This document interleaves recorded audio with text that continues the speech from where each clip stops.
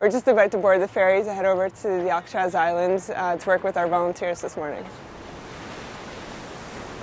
We have our work crew with us, our volunteers, and we're going to do some gardening out on the island today. I'm Shelagh Fritz, and I'm the project manager for the Garden Conservancy here on Alcatraz Island. I look after the gardens and the volunteers. We started in 2003 and clearing overgrowth from 40 years of build-up when the prison closed in 1963. And some plants actually survived from back in the penitentiary time. So this fuchsia is over 50 years old and has fuchsia mite, but we're taking care of it today.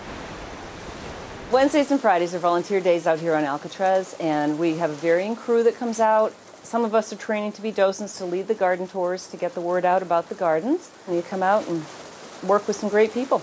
And today we have volunteers out here working in the gardens, even on a rainy day like today. We try to do sustainable gardening out here as well as historical gardening. And so compost is a big part of it. We generate a lot of bio-waste out here, so it's really important that we channel it back into the land. We have little space out here and not a lot of water, so mulching and composting is critical to what we do. What we shoot for is like a 3 to 4 week turnaround from the beginning to final compost, which is this material here, which is pretty final. This material will get screened and be used as enrichment in the planted beds. Also, we use it for potting soil. So that's what we do. Here we're along the main road, and you can see the natural sandstone here that the island's actually made out of. When the military came on, they blasted away this rock, and it's a gray wackel sandstone, so it has lots of cracks in it. The ivy you see coming over is mature ivy, has the berries forming already. The military brought the ivy in for erosion control, and it's just done so well here that it's actually forming the berries and taking over.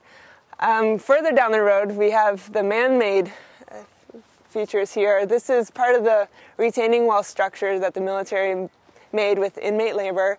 And so you can see the contrast between man-made concrete and the natural sandstone here.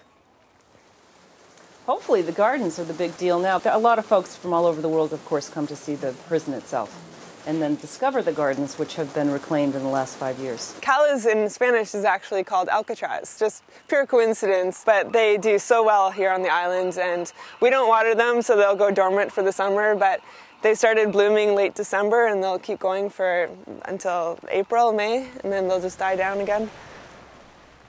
I look for something that catches my eye.